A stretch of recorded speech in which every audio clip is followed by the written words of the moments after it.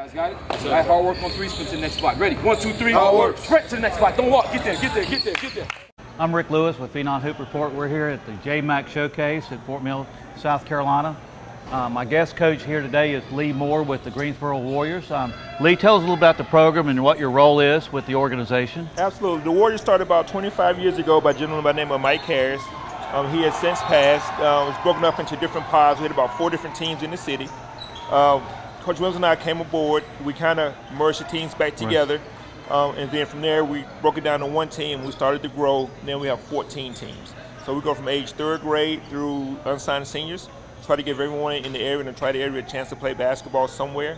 We have multiple teams in each age division. So therefore, we got an A and a B team going that way. So that's what I remember back in 2002, 2003, 2004, I was coaching the Carolina Flight. Okay. And one of the teams that we always played against that was sort of a rival was the Greensboro Warriors. And at that time, they had P.J. Harrison. Absolutely. And we were rivals, but we also became good friends. When we went to the Nationals, we always pulled for each other. And we developed that bond over the years.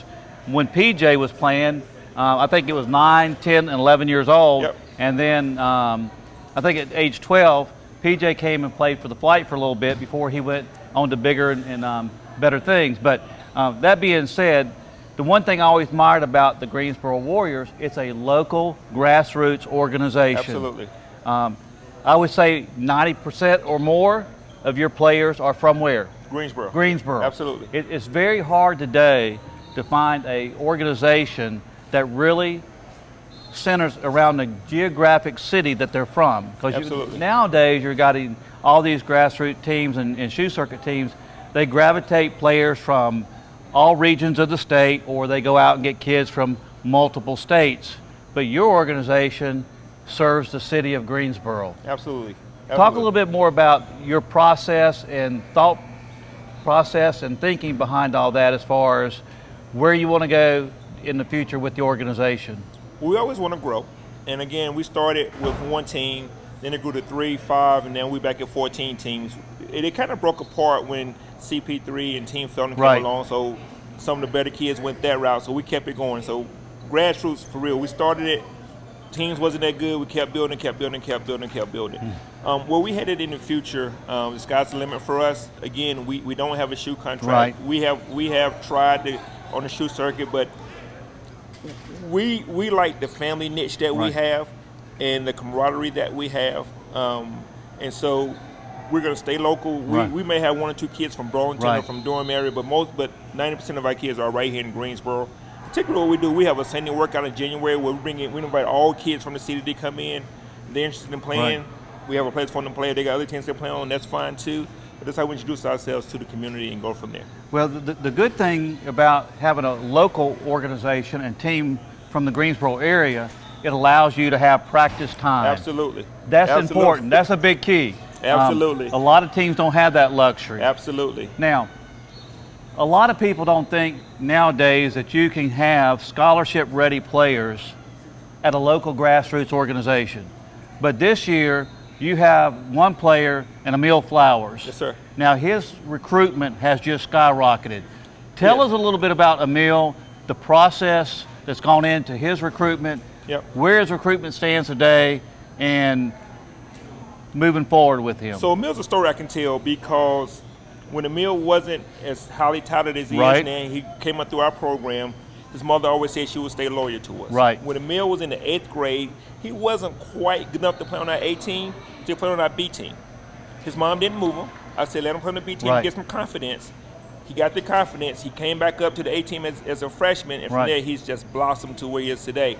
So now he's getting recruits from Western Carolina, from Elon. We had a call from Marquette last week about him, Mars Hill, and now the kids just, the confidence is at a different level. His overall demeanor is at a different level. So if you stay committed to a program, and again, like I said, the 2 practices per week plays a factor. Having the same teammates plays a factor. So if you can stay committed to a program and not jump, you will get the opportunity as Emil Flowers has. Well, I think I can dovetail on what you just said about Emil. We saw him at our Phenom 150 camp, and he played extremely well. Yes, sir. We saw him in high school. He earned an invitation to the North Carolina Top 80. He was definitely on our radar.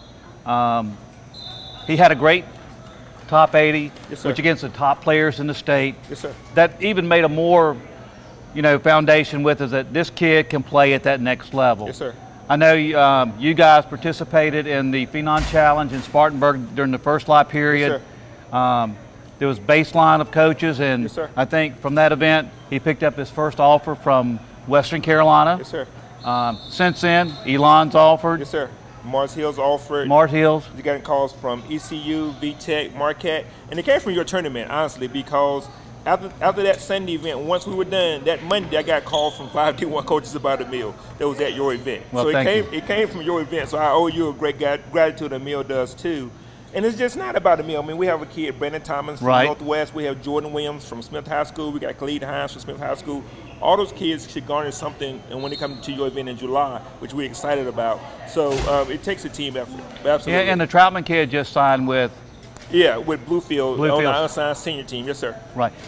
I think the most important thing we can take from this is an organization such as the Greensboro Warriors can really cater to the kids in that area. Absolutely. But the other message I think we can take from this is if players just believe in the process, yes, sir. And just look at Emil Flowers for a great example.